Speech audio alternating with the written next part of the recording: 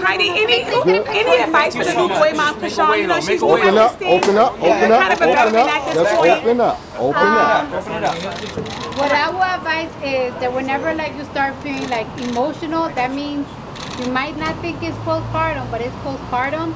So when that happens, go outside, take a breather, go drink some coffee, go eat some lunch on your own. When you're like a new mom, like the new schedule overwhelms you. So just do something, you know, just do something that calms you down and peaceful. I love that. Now here's the best advice nobody's gonna tell you. Are you ready? Just give the baby up, yo. There's nothing about Chrisean Rock that screams, I'm a mother, I'm a stable mother. He come here, bro. And that doesn't let Blueface get off the hook neither. Blueface is in no position to raise a child neither, as I saw some headline about him wanting to get custody, wherever the case may be. Didn't he have his kid in the front seat without a seat belt? It's a Maybach.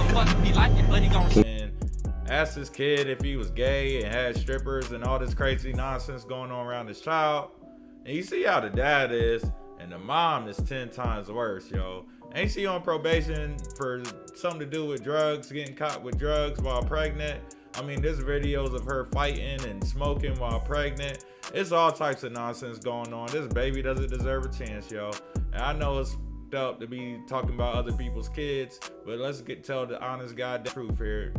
This ain't a good situation, yo. The best thing she could do is just get the child up for adoption. Real talk. If that child wants to have any chance at life, that's the best thing she can do. Now, mind you, he may do better than other people, you know, as far as financially. Yeah, his parents is going to be able to provide better than, you know, the average person's for sure. But mentally in the head, it's over. You can't be raised by something like that and expect not to be a spitting image of it. He sees all that dysfunction and destruction going on around him. He don't deserve a chance, yo. But anyway, I ain't going to keep going because, you know, there's no need to at this point.